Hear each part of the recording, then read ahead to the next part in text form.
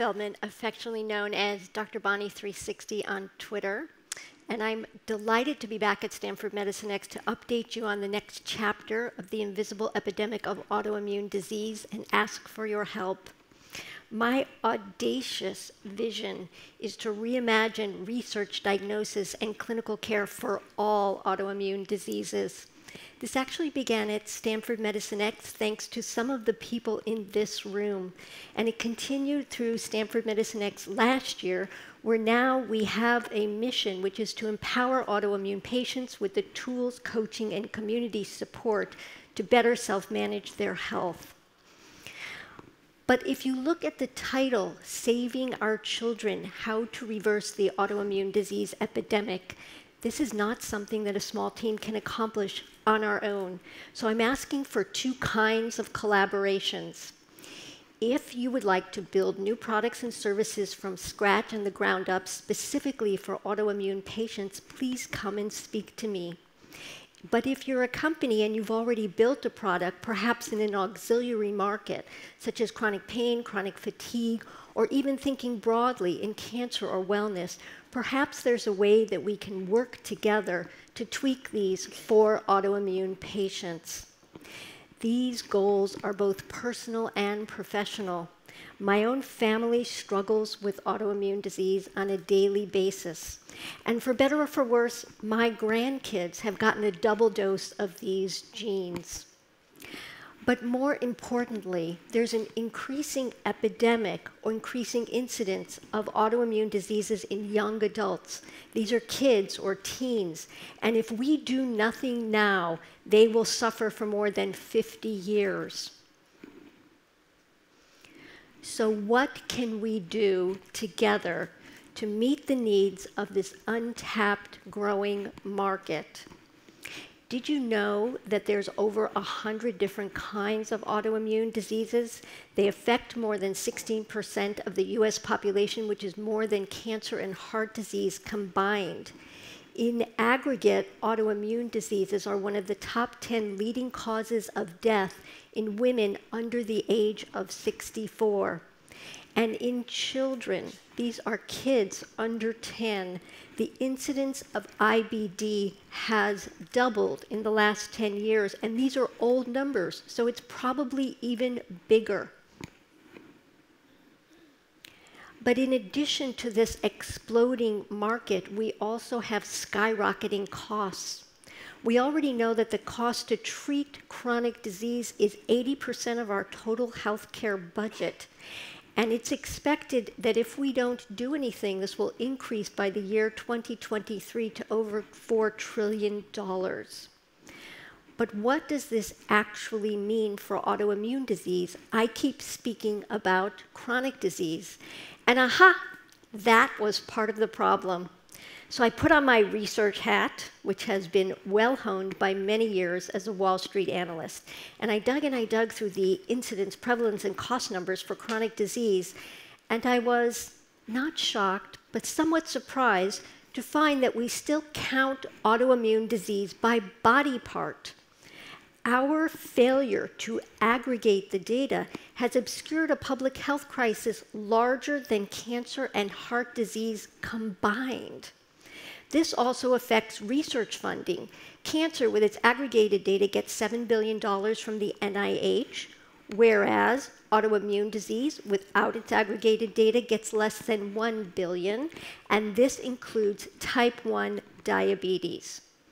So how can we work together to serve the needs of this growing market, reduce the costs, and save our children? We live in incredible times, and the pieces of the puzzle may be right in front of us if we can just figure out how to put them together in new and different ways. We, at this moment in time, unlike others, we have tremendous convergence and opportunity. We have incremental understandings of big data and big science. And in particular, big science affects autoimmune patients because every day we are learning more about the microbiome.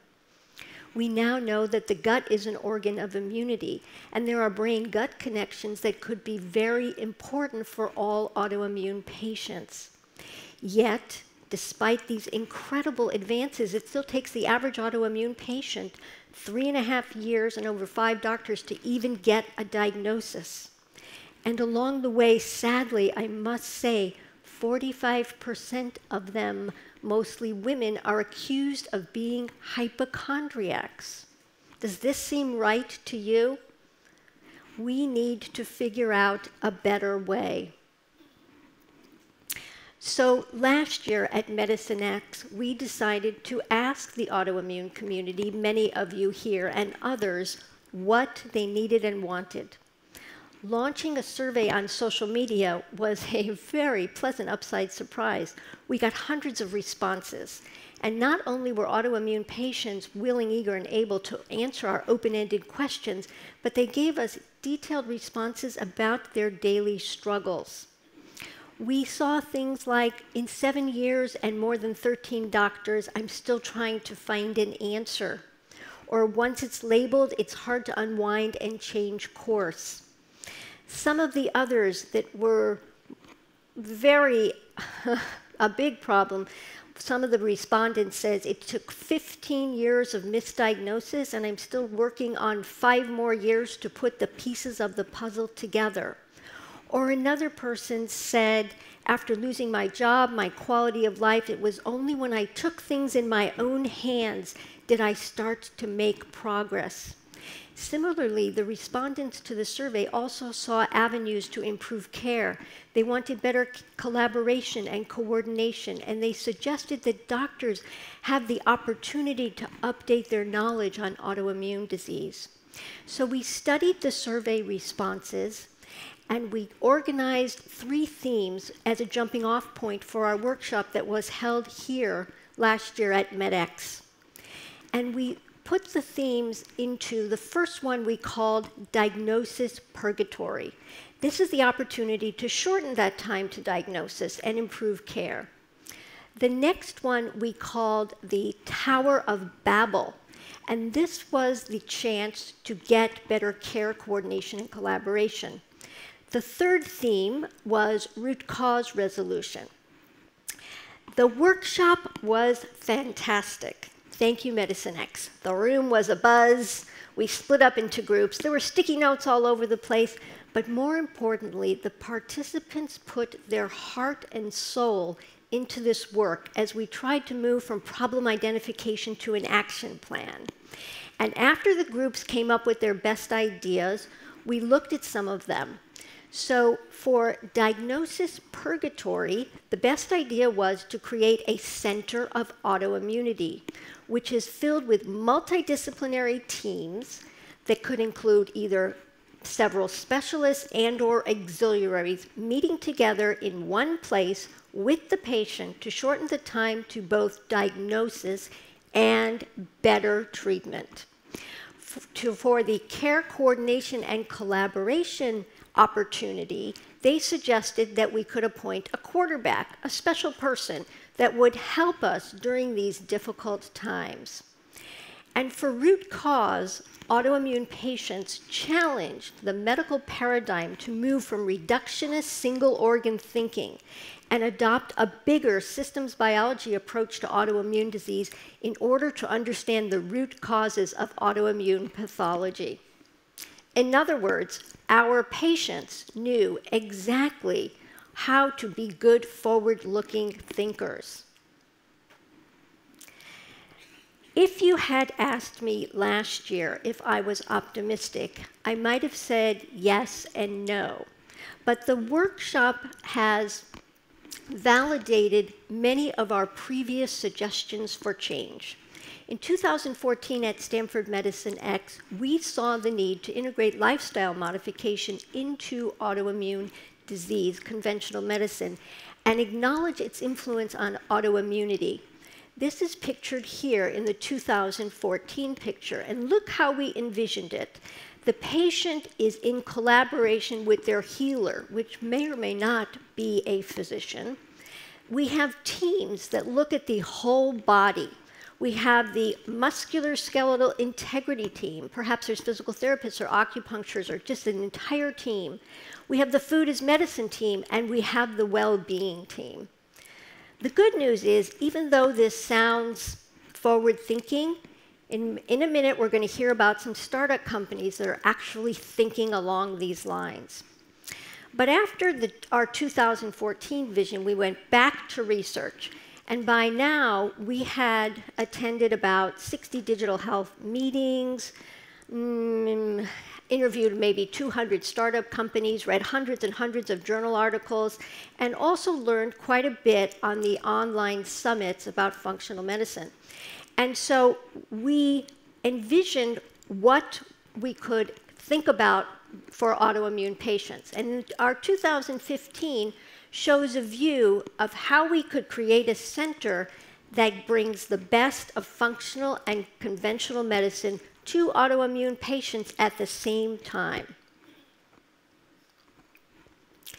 So now, what does this mean? Can we be hopeful?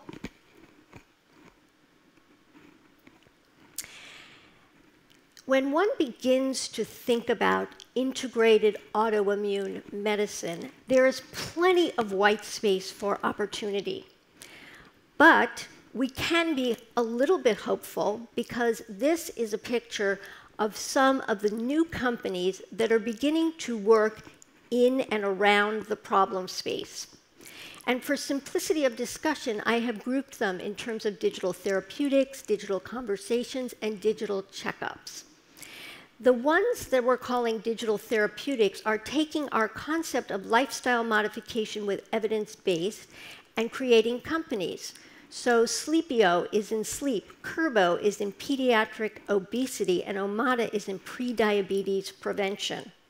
This is a great beginning. These are point solutions. Of course, we would like to see more of them. We would like to see them integrated. And what is missing is the musculoskeletal components of it all where structure meets function. But still, it's an okay beginning. We can get more excited about our digital conversations because those are patient communities. And being a chronic disease patient is very hard work. We need all the help and support we can get. And these patient communities serve a very important function as patients come to get knowledge, support, encouragement between appointments. On that theme, I'm very excited about the new coaching platforms shown here. They range in flavor from high touch to high tech. MyMe is more high touch, Vita does both, Lark is completely automated. But the concept of coaching for autoimmune patients is key because once again, we need support, we need encouragement. It's hard work, and anything that we can imagine that will give us these additional tools will be helpful. But the most exciting companies are the ones on the bottom. They're beginning to cross the bridges, to cross the abyss, as I used to say, or connect the dots between digital therapeutics, digital conversations, and digital checkups.